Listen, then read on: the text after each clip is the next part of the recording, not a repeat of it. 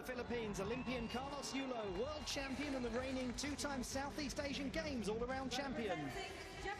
Down from his usual capacity. Arguably, the single standout moment of men's qualification came from this gentleman on this piece, Carlos Yulo of the Philippines. He scored 15.266 for an outrageous floor routine. Matching that might be virtually impossible. Or it might not be. Beautiful start. 2.5 twist to immediate front double pike.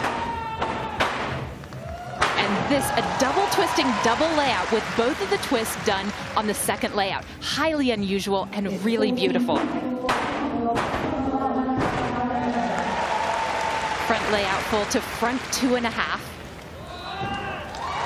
We can't overemphasize the difficulty. And here, a triple twist as a side pass. Most gymnasts do a double twist. He does another full twist, having already done some of the most difficult tumbling passes you can do.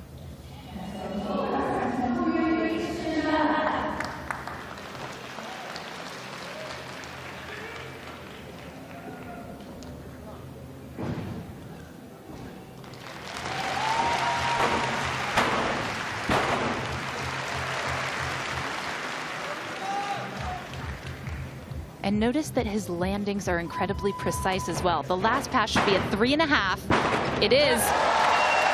That is a quite stunning beginning to his all-around final. Carlos Yulo of the Philippines, the third strongest in qualification. No gymnast from the Philippines has ever won an all-around medal at the World Championships. He is the reigning Southeast Asian Games champion. It would have been significantly lower had he not saved that so well. Excellent from Carlos Yulo. 15.166.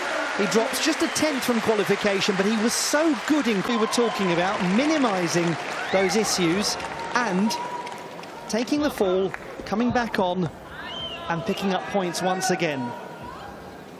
Carlos Yulo of the Philippines will be hoping for something that in no way resembles qualification. This is a key routine for him, maybe the key routine. 11.766 in the preliminary round.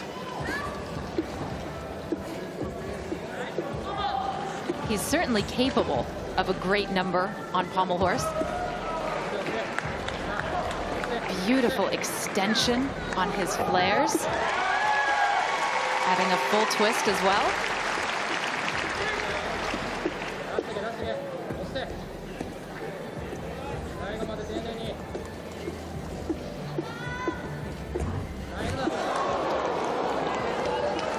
Just seemed to come out of nowhere that moment. He stayed on, hefty deductions. He's just about got through, not the tidiest looking pirouette to dismount. A very interesting start. I made the dreadful decision to say in the last rotation that Pommel Horse was starting to behave itself a little more, but now that the top group have gone to Pommel Horse, we seem to be back to the narrative.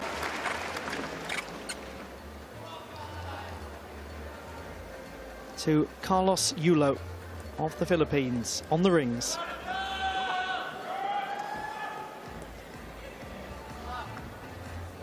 This is an excellent event for him usually. And it's worth making the point that since this is a 6-apparatus competition, it's a marathon and not a sprint. Yes, he had difficulty on Pommel Horse, but he is not potentially out of it yet.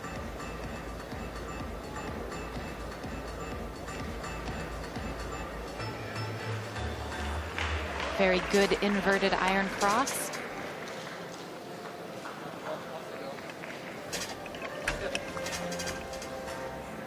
The Jonasson, and then a roll to a traditional iron cross.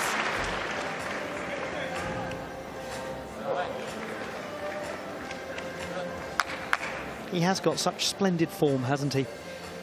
The execution of every element he does is just magnificent. Some slight struggles to control that handstand, though. He's a bit arched. On the whole, that was very positive from Carlos Yulo. He's from Malate in Manila, but has been based, as I'm sure many of you know, for a long time in Japan, in Tokyo, where he went in 2016.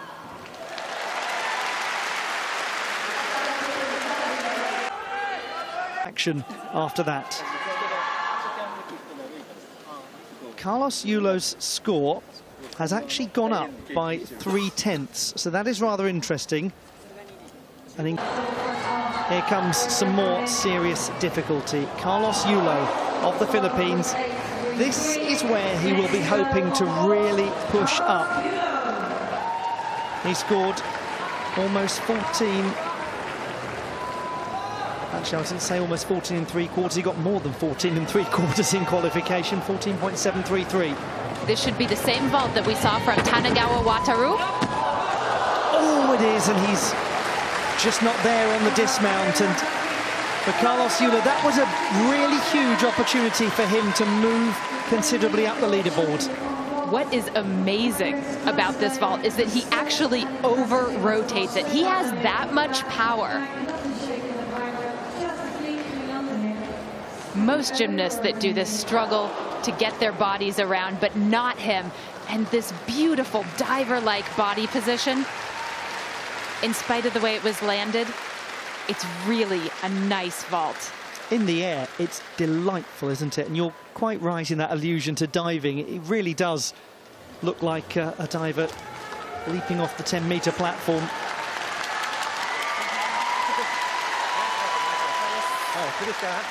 Qualifying, and he's looking a lot better than that so far.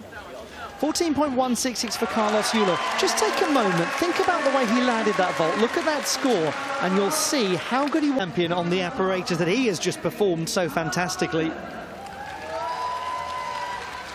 If Carlos Yulo is to make an unlikely late dash for the podium, here could well be at the heart of it. He scored 15.3 in qualification.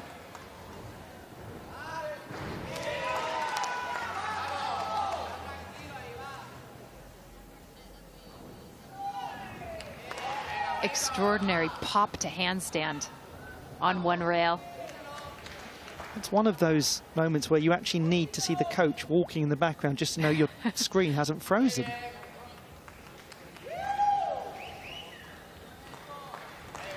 Watching him is a lesson for every young gymnast in how to execute well.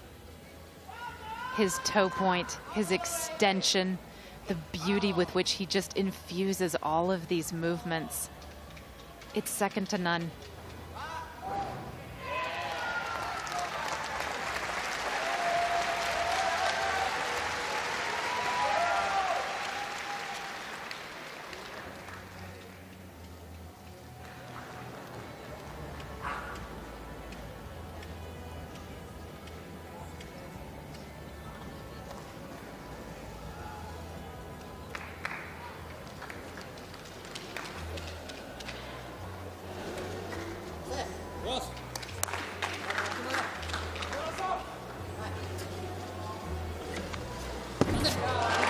For a moment, the waters of the Mersey are calmer than they have ever been. Silky smooth, elegant, divine. That is Carlos Yulo at his very best. And it's very clear why he is.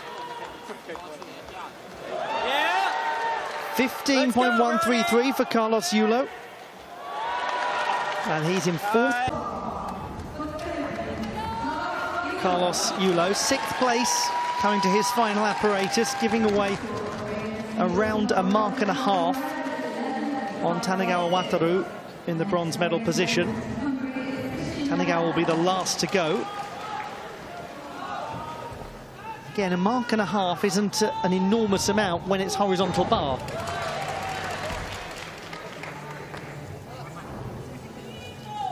This is the only apparatus where he really lacks some of the difficulty to challenge the top men in the world.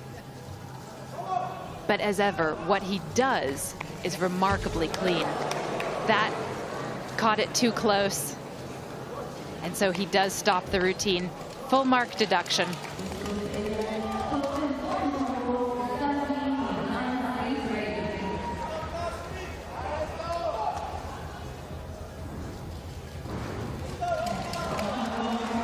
But we can't emphasize enough the potential that he has as an all-around gymnast.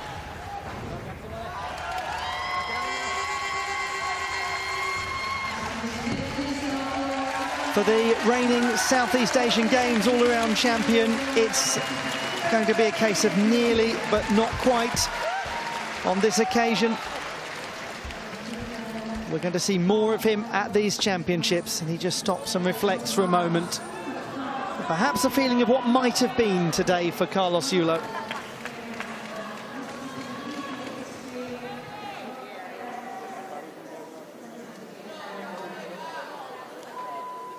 So Carlos Yulo's score is 11.9. And that has him in 5th position at the moment. In 8th place, representing Philippines, Carlos Yulo. From the Philippines, Carlos Yulo finishes 8th in the all-around competition.